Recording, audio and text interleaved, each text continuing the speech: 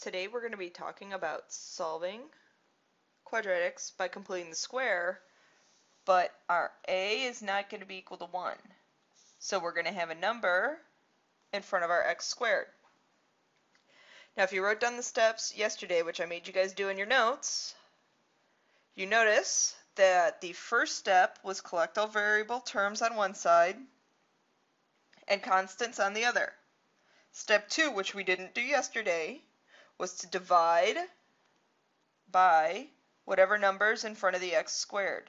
You need to divide because the coefficient on the x squared to complete the square has to be 1.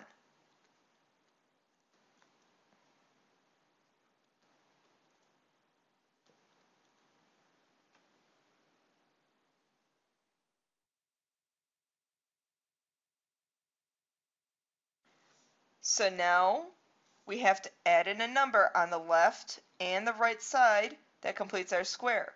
So I take 8 divided by 2 and I square that. That's 4 squared, 16. So I add 16 to both sides. So now what we're going to do, again, remember, we've rigged the problem. We've made it so this right side factors. I'm sorry, the left side factors. The left side is going to factor to x minus 4. Now,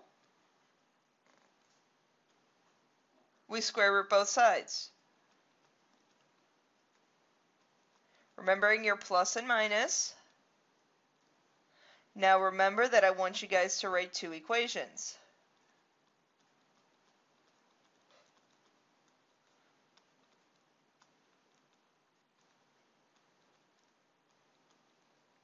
And it's hard to see, but this 5 is actually a negative in there. So we have a negative 1. So those are our two answers.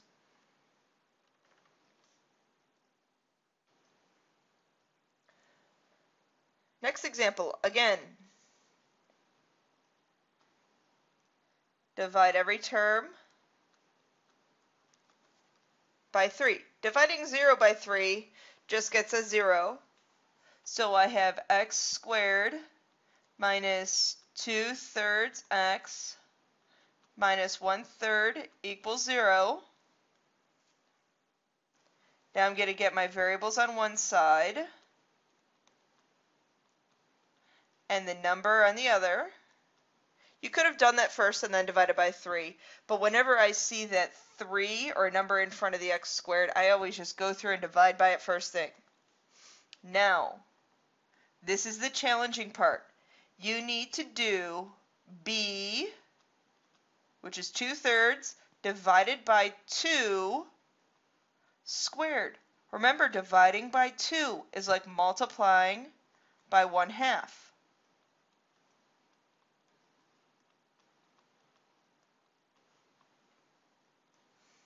So really, we have 1/9 that we're going to be adding in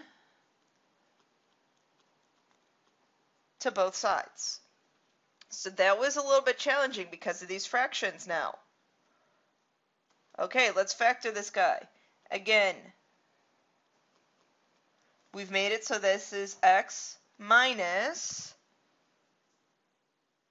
it's the square root of the 1/9, or what I had in here before we squared, so it's going to be x minus 3, and then 1/3 plus 1/9, well, 1/3 is like 3/9, so we get 4/9.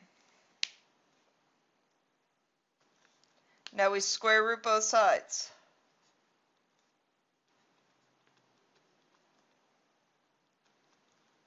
Now, underneath this radical, that's going to simplify to a 2/3.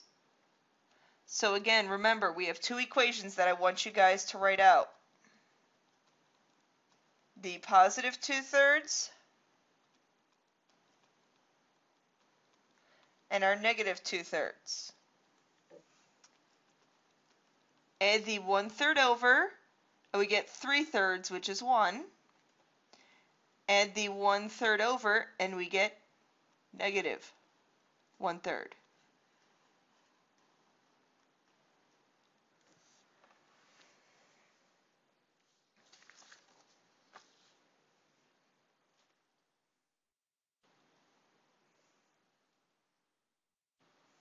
Okay, our next example. Solving that by completing the square. I don't have anything to divide by, so what we can do is we can just isolate our variables on one side, subtracting the 11 on the other, so the 11 becomes negative.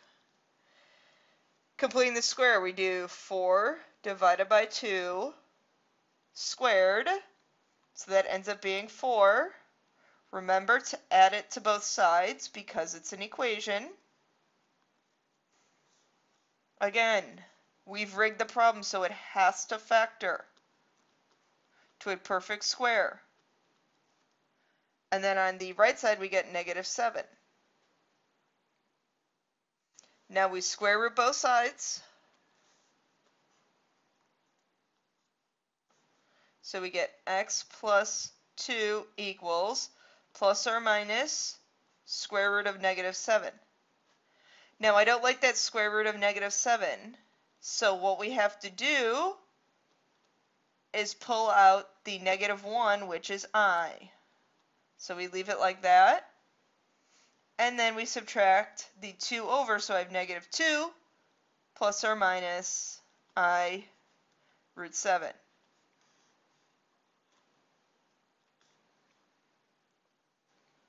Okay, there are your lesson questions for the day.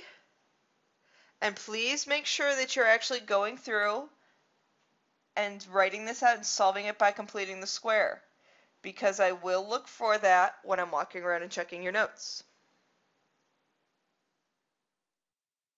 And please make sure that it's submitted on time.